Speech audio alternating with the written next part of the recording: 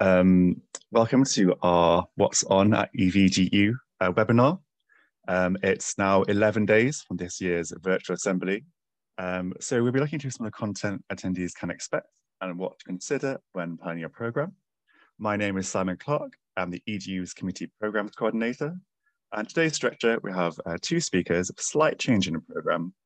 After all speakers have finished, we'll have a Q&A session.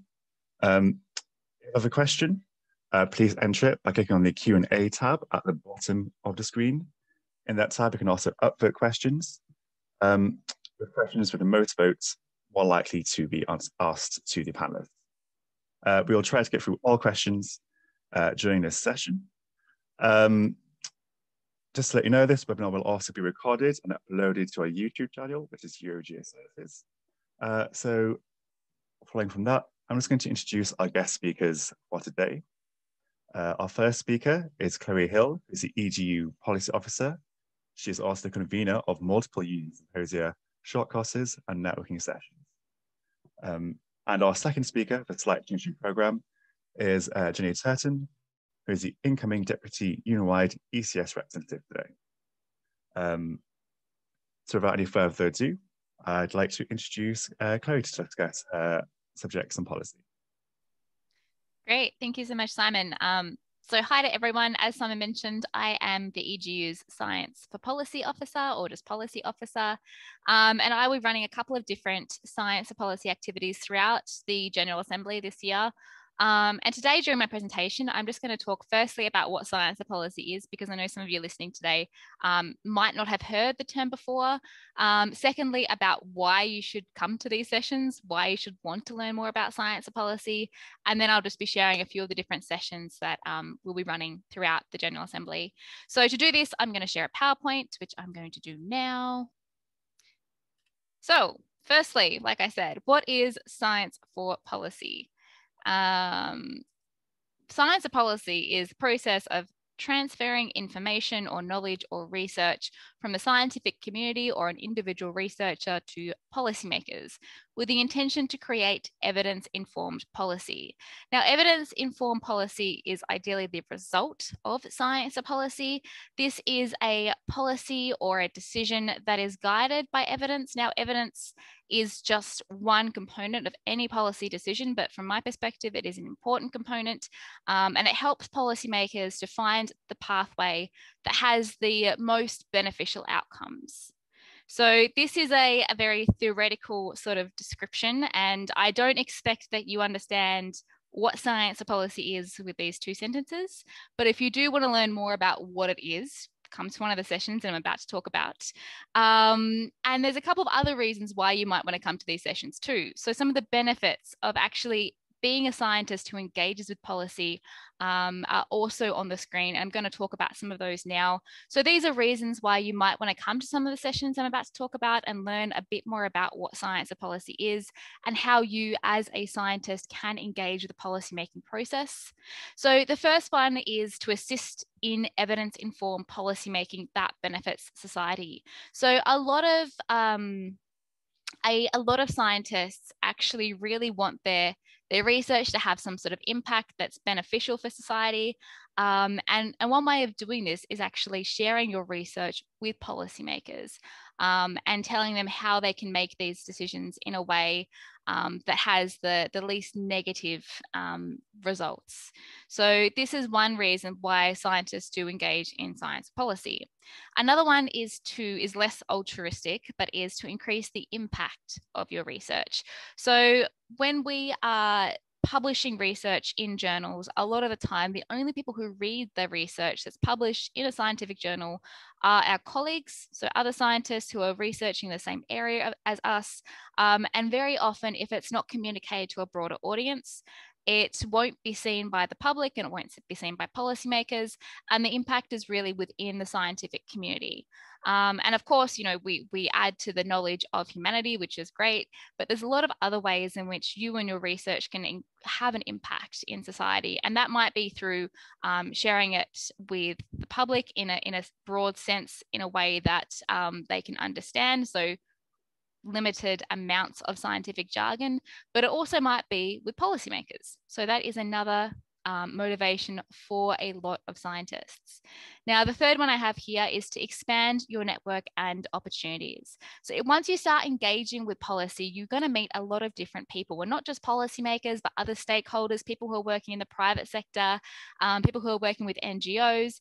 And once you start meeting these people and seeing the opportunities that exist, you have many doors open for you. So that is another reason that you might want to engage in science or policy, and another reason why you might want to learn more about it. So how can you learn more about it? You can attend these sessions. So I'm going to present a few different sessions. I'm starting out with the union-wide sessions. So in this case, it's Union Symposia and it's Great Debates. These are the two I think are most policy relevant. Both of these have policymakers speaking in them, and you can join them to see how geoscience connects with different policy issues. So the first one is integrating geoscience into the European Green Deal. Now, the Green Deal is a really hot topic in policy right now, but it's also really connected with the geosciences in a lot of different ways. So the Green Deal talks a lot about climate change, for example, mitigating climate change, a lot about biodiversity, and there, you can connect it with soil biodiversity, you can connect it with pollution and all of this kind of thing. And there's a huge range of topics where geoscientists are actually really important. And the second one is a climate emergency and ecological emergency, how the pandemic can help save us. So this particular session will look at how scientists, how we as a scientific community have reacted to the pandemic, and how we've actually communicated the issues to the public, to policymakers, what we've done really well as a scientific community and what we haven't done so well, and where we can improve when we're communicating about other crises such as the climate emergency. And both of these sessions will have policymakers in them. So there'll be a couple from the Commission, David Marr from the Joint Research Centre of the Commission, as well as Andrea Hinwood, who is the chief scientist for the United Nations Environment Programme. So some quite high-level policymakers will be there, and you will actually have the opportunity to ask them questions as well. So the vast majority of these two Union Symposia will be presentations. You'll be hearing from policymakers and from scientists who engage with policy, but you'll also be able to ask some questions towards the end. So if you do want to have more of an interactive perspective, I recommend these short courses. So I'm sure if you're attending this presentation, you've probably been to a general assembly before. You probably know there's a lot of different types of sessions. There's scientific sessions where you present your research. There's these union-wide sessions that are quite high level, but then there's also short courses. And short courses are really, really great for expanding your skill set. They might not necessarily be exactly on your area of expertise or your area of research, but they will help you develop in other ways. So these are the three that I think probably relate to science or policy the most. The first one is Your Handbook to Science for Policy. And this session directly relates to the handbook that you can see on the side here. Now, this handbook was written last year by the European Commission's Joint Research Centre. And if you haven't already taken a look at it, I really do recommend it. It's hugely beneficial. It is free online. There's a bunch of chapters. It's really long. But basically, this session invites two of the authors, so Martha and Lena, to present on a couple of the chapters that they think will be most relevant to EGU members. So they'll be presenting on, how you can interact more effectively with policymakers, and what scientists need to look out for. So this particular session will obviously have a couple of presentations, but we'll also be very focused on Q&A, so you can come along and ask people who have written this handbook your own questions and have them answered. The second one is how to influence policy through engaging with parliaments. Now, again, this one is quite interactive, but it will focus on the parliament rather than the commission, as in the previous short course I mentioned. Now, the commission and the parliament are two separate policy entities, and both have very different opportunities and different methods for engaging with science or policy. So if you're a scientist, you can engage with both of these different institutions, but in very different ways. So this one really focuses on the parliaments, and we'll have two guest speakers, one coming from the UK Parliament, from the UK Knowledge Exchange Unit, and the other will be coming from STOA, which is the European Parliament's panel on science, basically, and they try and work with scientists to get more science into policy. So they'll be presenting on how scientists can interact better with Parliament and a couple of the opportunities that exist for you to do that. And the third one there is more broadly about communication. Of course, this is also relevant for when you're communicating with policymakers, but it's also relevant if you are talking to the public. So those are the three I would recommend. Now, these are all linked in a policy blog that I'll put in the chat after I finish presenting. So if you have any questions about these, obviously you can ask, please put your questions in the Q&A box, but I'll also link a blog post that has a bit more details about all of these sessions once I finish speaking. Okay, so the third thing I want to just talk about quickly are the networking sessions. Now, these networking sessions are something that's quite new and quite unique to this General Assembly, and something I'm really, really excited about. These networking sessions are the opportunity for you to actually meet other EGU participants as well as experts. And they're very interactive. So instead of being a webinar format like we have today, there will be a Zoom meeting format. So you'll be able to talk to each other. You'll have the opportunity to turn your own microphone on and really get into some discussions. The first one I have listed here, all of these are in the second week of the General Assembly as well. So at the same time that you'll be maybe presenting your research. The first one I have listed here is a Science and Policy meet and greet. Now this session will have 10 science and policy experts that have been hand selected by me to come in and to talk to you in small breakout rooms about what they do at the Science and Policy interface and answer your questions that you have. So the aim of this session is really so that you can meet some of these people, but also so you can meet others who are also interested in engaging and sort of bounce off each other. It's only for an hour, but I hope it'll be very relaxed, very informal, and just a good way to meet some of these people. The second one will focus on the EGU's Science and Policy Pairing Scheme. This is an annual pairing scheme that the EGU does every year that supports an EGU member going into the European Parliament for a week or a couple of days and actually working directly with an MEP and their team. So we actually have two of our former pairing scheme members joining us for this panel discussion, and they'll talk about some of their experiences, the lessons they learned, how they think they could have potentially improved their experience and things like that. And we're also hoping to have someone from the Parliament side as well, although that's not confirmed yet. And this will also give you the opportunity to talk with them and ask your own questions as well. And if you are interested in participating in this pairing scheme, I'd really recommend that you attend this session so you can learn a little bit more about it. And the third one we have here is just pitching your policy ask to a policymaker. So this one is, again, run by both someone from STOA and someone from the UK Parliament directly after the short course on the previous slide. And this will actually be more of a workshop. So you'll be able to ask your own questions, but you'll also be asked to bring a pen and paper or just your computer screen so that you can actually work through some of your policy asks and how you would go about doing that. So the overarching aim of all of these is to meet and interact with those on the interface of science and policy, get practical tips, work out how you can put them into practice, and to have your questions answered. The second final thing I just want to mention quickly is another opportunity that we're piloting this year. Never has it been done before, and I'm quite excited about it, but it's pairing people up. So you as scientists, as members, as people who are attending our General Assembly with an expert who is working at the Science and Policy interface. Now we're going to see how we go with this. There will be limited spaces, but essentially there is a submission form, which I'll also link in the chat that you can use. And you will submit your questions in here. I will take a look at the questions you have and try to find the right expert to answer those questions. And once I've paired you up, I'll try and find a time that suits both of you. And you can have a 15-minute Zoom meeting with this person and just have a chat with them. It's a really good way of getting to meet someone who's working at interface and maybe, make that connection for later on. It's also a really good way to get some personalized advice because a lot of the time in these sessions, we do talk quite generally about, tips that are useful for everyone.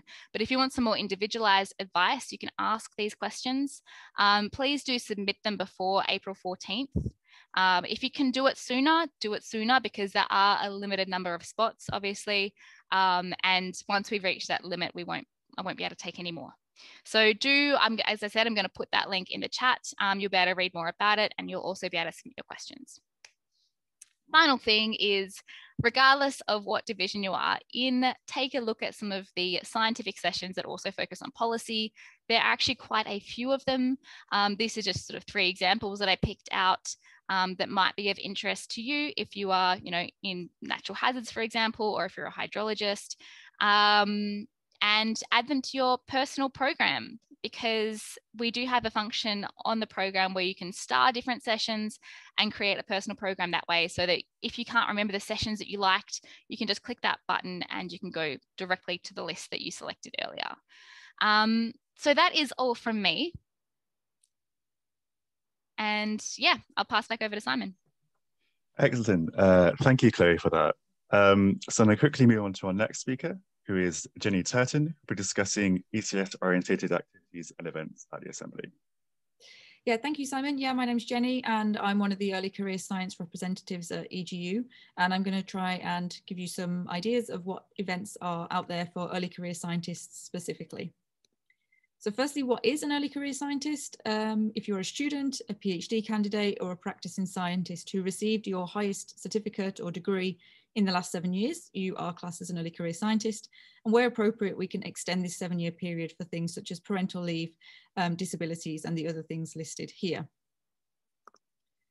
I am currently the division representative for the cryosphere, but starting in April, I will then become the deputy union level representative, taking over from Anita, and she will then take over from Anouk as the incoming union level representative. So for the next 2-ish years, you'll see our faces around EGU. And if you want to get in contact with us, please email us at ecs@egu.eu. Each of the 22 scientific divisions at EGU have at least one representative, and this is the way that you can communicate your requests or ideas for how EGU can better represent you. And if you don't know who your representative is, I recommend that you find out on egu.eu/ECS/representatives. The early career scientists make up around 50% of the attendees at the General Assembly, and we've been increasing in numbers over the last few years. And now we can even see which sessions we're involved with and which might be an interest for you with the ECS logo that you can see just here. This logo is also used for highlighting which sessions are convened by early career scientists, so that if you wanted to convene a session, that would be something you could do in the future. So what is there to do during the conference that isn't related specifically to your science? And there are a number of different options that I'll run through, from short courses, networking, great debates, career development opportunities, and of course, just some fun events to attend. There are some interesting short courses, particularly for first timers and early career scientists. So the first one, if you're maybe new to EGU, you've maybe not been to a conference before, is how to navigate EGU tips and tricks. And this is on the first Monday at 9 AM. And there is also the idea that you could get involved with EGU. Perhaps you yourself would like to be a division representative or to be involved with some of the committees.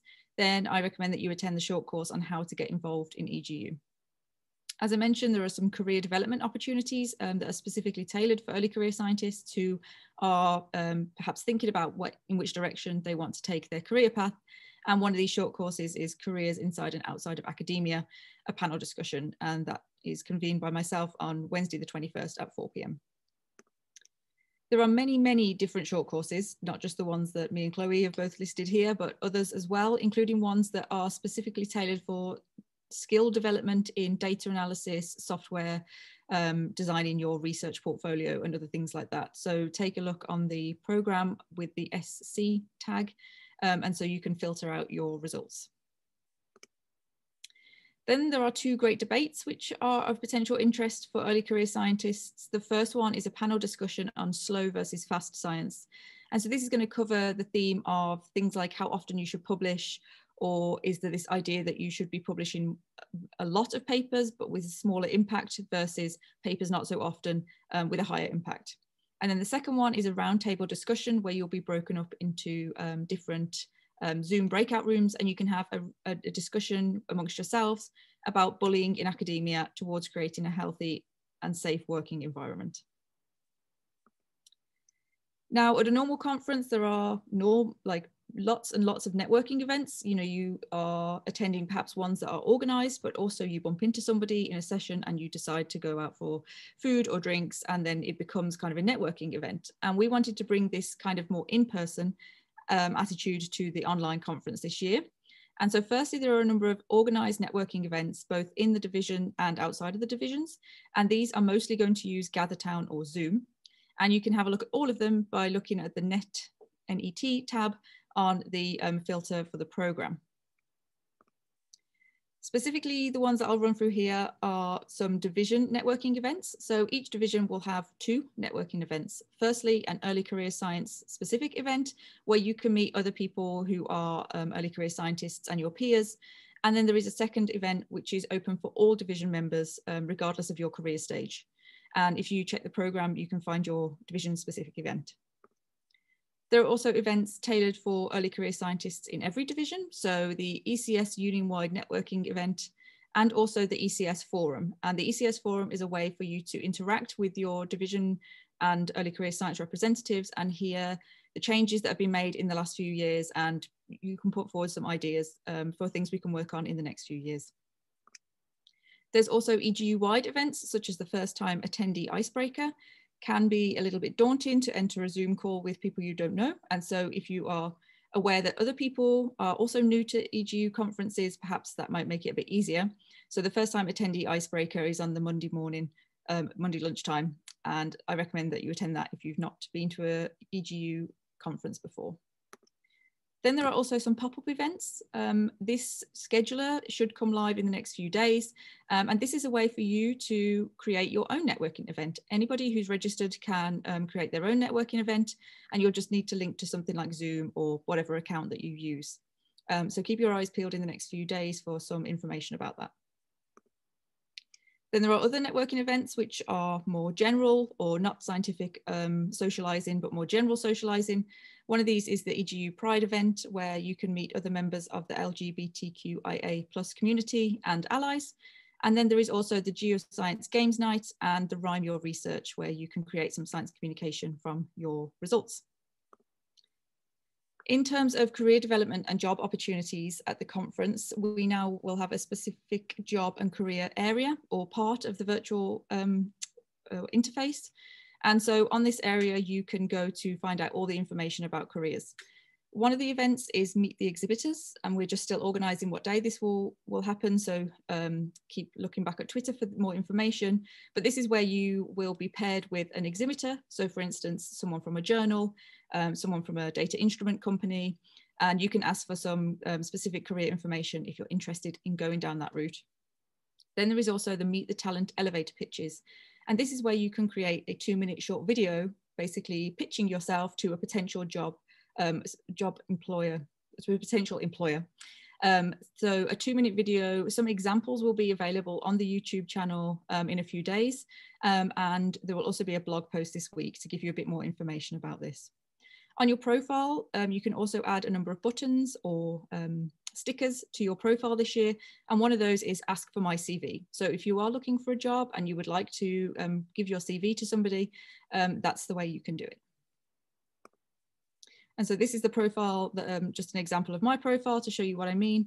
At the top of the registration page is a My Profile button, and then you can add these stickers here. And there is also one for Ask for My CV.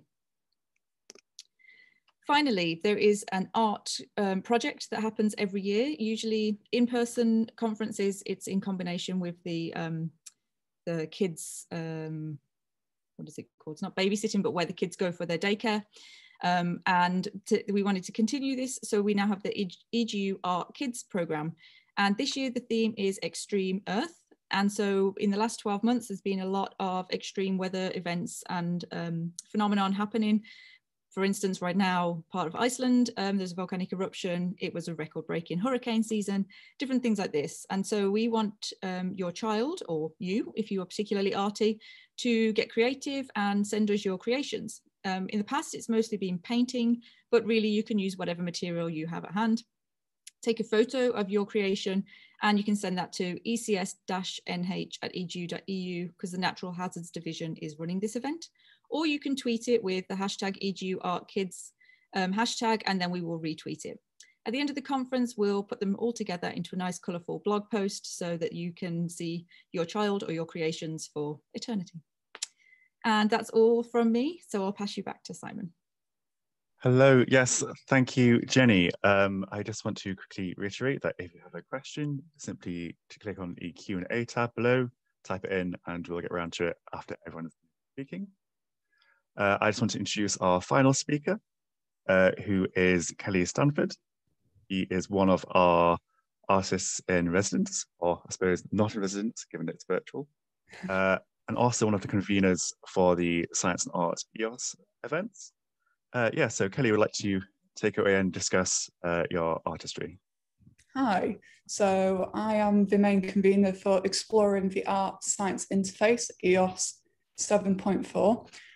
Basically, this session is an amazing hybrid session combining both science communication, and art. So the idea around this was to try and give like a level playing field to both science papers and to the art that they may contain, because there's a lot of overlap in the science communication community of using art as a tool for science communication in various projects and such. So we just wanted to better represent that in a dedicated EOS session. And luckily we had an amazing turnout. So originally we had 30 abstracts submitted, which have been weaned down to 28. So as you can imagine, it's quite a long session spanning from 9 AM to 12:30 on Wednesday, the 28th of April. So it essentially takes up 2 time blocks, but it's quality all the way through. Like, we've got amazing papers. Like, I've just been scrolling through them just to like refresh my mind. We've got people making science quilts. We've got people who've done photography projects on astrophotography. We've got people who've been using like music to express various geoscience topics. So we'll be running that on Wednesday the 28th, and throughout we'll also be highlighting various artworks in sectional blocks, so people can submit from outside the session their own sci-art, and we can highlight and discuss it in these 2-minute sections throughout. Also, we are organising some panels as well to be hosted before EGU. So people displaying their work and displaying their abstracts at this session can have a formal discussion online discussing how they use art and science together, what their experiences are with it, and what their personal opinions are on the matter. We'll also be having various social breakout rooms such as Animal Crossing. We've actually created an entire science island dedicated to EGU this year. So there'll be rooms where people can jump in, explore places, and there'll be like a treasure map as well, so people can find various hidden Easter eggs throughout the island as just, you know, something to break the ice and something to do throughout EGU this year. Also, as mentioned, I'm the artist in residence this year, so I've already started creating some portraits, mainly of those participating in the Great Debate. I'm currently looking for more people to do portraits of, so I'm currently doing an open call for conveners of sessions at EGU who want their portrait doing. So if you message me at the lab artist on Twitter, I can take your details down, look into what research you do, and if it's interesting enough, no pressure, I will turn your portrait into a science and art portrait. So basically your portrait will be combined with your scientific research in a visual manner. And that's totally free of charge. I'm not looking for anything for doing that. It's part of the artist residency.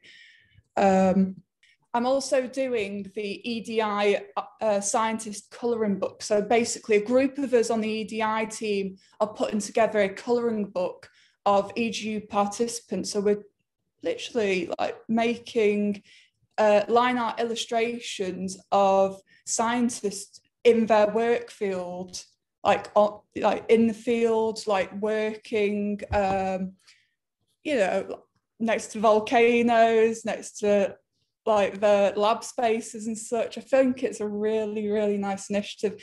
And we're also accepting requests for that as well. So as with the scientist portraits, if you know someone who you'd like to be represented, or if you yourself would like to be represented in this EDI colouring book, please just drop me a message on Twitter and I can get back to you there. Thank you, Kelly. The Animal Crossing EGU Island sounds really enticing and incredible. Sorry, I want to reiterate, if you have a request for Kelly in terms of portrait or a drawing for her book, you can visit her Twitter at the Lab Artist. That's the Lab Artist on Twitter. So now we're going to move on to questions. Coming in, I think the first one I have is for Clary, which is for attendees interested in science policy, but who are unsure where to begin or even what questions to ask, how should they best approach the conference? Which I guess could be summarized as, where's the best place to start if you're interested in science policy? Sorry, I mute myself. Yeah, so I think the best place to start is probably the short courses. The short courses, like I said, will really give an overview of what science and policy is to start with. They won't have any knowledge assumed. And that will give you some idea of what science and policy is, but also what opportunities actually exist for scientists to engage. And once you have that foundation, a lot of the other sessions, like the Union Symposia, won't necessarily make more sense, but you will be able to connect the dots a little bit better about, okay, what does this mean in terms of science and policy? What does this mean in terms of scientists engaging more in the policy making process? So yeah, definitely recommend attending a few of the short courses that I mentioned, and I did actually put the link to that in the chat as well, so you can have a look at the blog with all of the sessions I mentioned just there. But I would also recommend going to some of the networking sessions as well. So I mentioned these will be a little bit more informal, but it will give you the chance to hear other people speak about their own experiences and also talk with other people who are just getting started themselves. So yeah, and again, if you have any, like, if you would like to participate in that Ask an Expert activity as well, you're more than welcome to, even as someone who doesn't have any prior experience or knowledge. That's actually, if you have a question, it's very general, that is an easier question to answer for the person that you'll be matched with. So don't hesitate to apply for that either. Excellent. Thank you, Chloe. Our next question is for Jenny. And it's just asking for people looking to get involved in kids art, who should they contact? Yeah, so the Natural Hazards Division are organising the event, but also in combination with the Cryosphere Division, which is the division that I am part of. So the best thing to do is to either email the Natural Hazards or the Cryosphere account, which is ECS-CR or NH at EGU.EU. So that's the main email account. If you want, you can also find me on Twitter and drop me an email there if the email account is, yeah, if I've said it wrong, or yeah, you'd rather just have an informal chat, then you can find me on Twitter, that's fine. Excellent. Thank you, Jenny. Another question for you was, for the jobs and careers events, how can ECS or any other people looking for jobs and careers help themselves stand out for future employers? I think this was kind of relating to that pairing scheme as well. Just want to ask more about how that is going to work.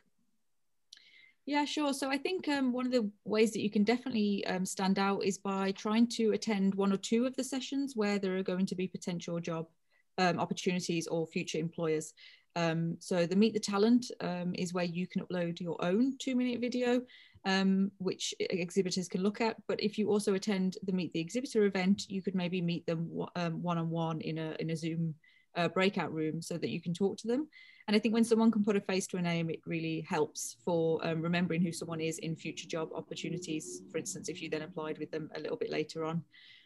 You could also attend any of the short courses that are about the careers events, and hopefully we'll have some more informal pop-up events after those, so that then you can approach somebody in that way as well.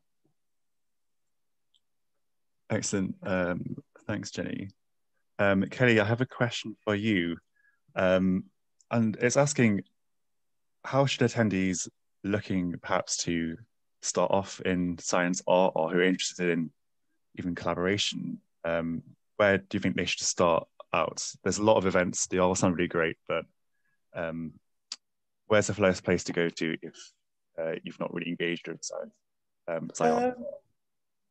Well, I recommend attending our session, as that's a good start, because then you get a general ideas for different mediums and such, and different ways to collaborate on these projects. Because like I mentioned, we have such a wide range. Like, just looking through the program, which I've linked in the chat, yeah, that'll give you a few ideas. But mainly it's just talking to scientists and artists, and just opening the dialogue between the two, and just figuring out, you know, as you go along. There's no right or wrong way to start doing sci art. So yeah, I would just recommend, you know, network as much as possible, just like look into different projects that have happened before, and then think, how can I take my scientific subject and possibly, you know, combine it with art. And I would highly recommend discussing this with artists, because they might have, you know, a different insight on how to do this. Excellent. So I guess that means just look through the program, and if there's something that draws you, go to that, and that's the best way to kind of engage in sci art if you're not sure where to start. But if you're looking to build your own skills, find the artists and talk to them directly is the best way to do it. Yeah, I mean, like, networking like doesn't hurt, but if you want if you're a scientist wanting to make your own sci art, I would recommend still going to artists, discussing what mediums they use, and also just experimenting with different mediums as well, because different people have different things that they like. I mean, just because I do digital illustration mainly doesn't mean that everyone else will enjoy, you know, using that area. You can use like sculpture, you can use textiles, like there's like so many different options. So I would just say, you know, dive straight in and explore. Sure, that's good advice. Thanks, Kelly. I have a couple more questions left. This one's for you, Chloe, and they're just asking, how formal or informal are these one-on-one meetings? I mean, it's really up to you and the questions that you ask. I would say that they're probably going to be pretty informal. Like, the experts that I know, I know quite well. And most of our conversations are relatively informal. And actually, I think you'll find if you ever engage with a policymaker directly, that communication after the initial emails can also be quite informal in itself as well. So it would be me doing the coordination of it. For example, setting up the Zoom session and emailing you the times, and making sure that both people within that pair can actually meet at that time. But after that, you know, you can email them afterwards. You can really chat about anything. And if you submit a couple of questions and then you think of some others afterwards, that's also fine. The important thing is just to submit the questions now. Make sure, you know, I can actually have the time to pair you up. And then if you think of others before your actual meeting with the person, which again, it's only 15 minutes, you can also ask those as well. Excellent. So if people go to these events and think of questions after the fact, how should they best relay those questions? Should they perhaps contact you? Should they try and make a lasting connection with the policy advisors? What should we do? Yeah, I mean, it depends. If you feel a connection or if you click with the person that you're meeting with, absolutely. If you have any questions and either you decided to not do the meeting with the one-on-one meeting with someone, or you just rather email me, you can absolutely email me any questions that you have. I do get quite a few emails from different people. I mean, some of them I can't answer myself and I can just give some direction. And some I'm able to answer more concretely. You can email me. My email is policy@egu.eu. I'll also just put that in the chat as well. Or alternatively, if you want to just keep up with what's happening in Europe in terms of science and policy, you can also sign up for the monthly newsletter that I send out. And you can do that by joining the database of expertise. And I'll also link that in the chat. I'll also send you the link, Simon, so you can add them to the YouTube description. Thank you very much, Zoe. And Jenny, I think the final question is similar, but relates to ECS. Is someone wants engages with ECS content at the conference and is looking to continue to do so afterwards, like how best do they go about it? Yeah, I think the first step would be contacting your division representative. So yeah, say you're in the atmospheric science division, you can speak directly to your division representative using the same email as the ones I've put in the chat there. So depending on which division you're in. And that's always useful because they can also link you with somebody else if you are interested in being involved in the Equality, Diversion and Inclusion Committee, for instance. They will be able to point you into the right direction. Most of the division representatives are also checking their Twitter account, so you can also feel free to drop the respective EGU division and a tweet, and I think that should be fine. Excellent, thank you. That's all the questions I have for today. I think that's a good time to wrap up the session. So first I want to thank you all the attendees for coming and watching this webinar. Thank you our speakers for delivering all that information. I should note there's also a lot more other content out there than just mentioned there today. For example, there's the Imago science photography competition. So make sure when you're attending, you also put your votes for a photo. But otherwise, I will see you in 11 days. Thank you very much for attending.